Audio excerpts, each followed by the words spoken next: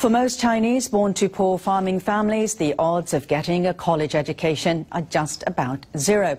Unless something is done, they'll miss out on all the benefits of China's advancing economy.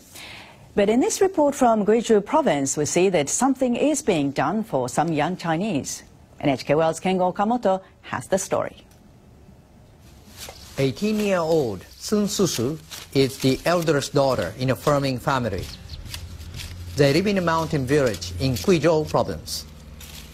When she was a small child, Susu's father lost his eyesight.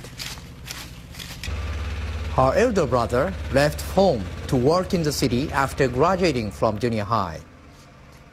Between helping with the family and household chores, Susu managed to finish senior high. About 2 years ago, her mother became ill and died. Since then, the family has found it harder to make ends meet. Susu wanted to study at university to become a doctor. She passed the entrance exam for the university she most wanted to attend. But Susu wasn't able to pursue her studies. My family would have had to borrow money for my tuition. I didn't want them to do that. I blame myself for not making it possible for my daughter to study at university. More than 5 million residents of Guizhou province live in poverty. The region has the lowest per capita GDP in all of China. Last year, a private college opened in a mountain community. It lies about 50 kilometers south of Guiyang, the province's central city. 200 students from all over Guizhou are enrolled in the college's 3-year program. Many of these students are having trouble with the cost of living. They can't afford 3 meals a day. But why can't they study at college? That's because they have free tuition. Sun Wei founded the college. He has been involved in teaching IT for over 30 years. An IT business group in Taiwan funds the college. It screened applicants on the basis of their academic records. It also considered the family's financial status. Susu met the criteria and was admitted.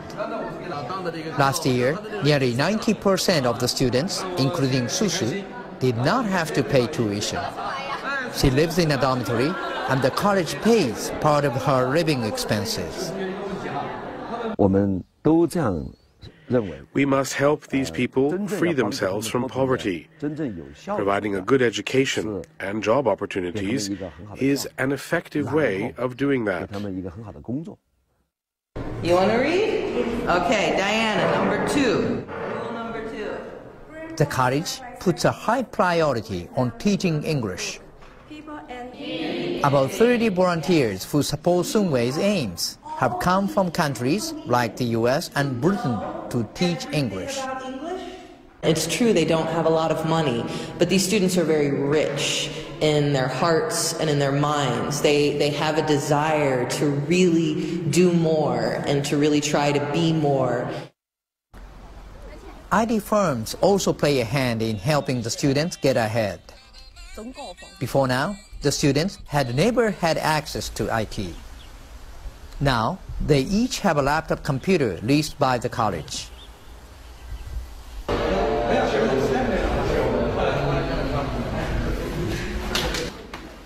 Susu is studying hotel management. The college is tying up with major hotels and IT firms ready to employ graduates. That's a good incentive for Susu to achieve her goals. I'm really happy getting higher education on such a beautiful campus. It's like I'm dreaming. I'm determined to study even harder to please my blind father. Our students have good characters and work hard. They're controlling their destiny. They can turn things around. I hope they'll be able to use what they learn here to land jobs and become respected members of society.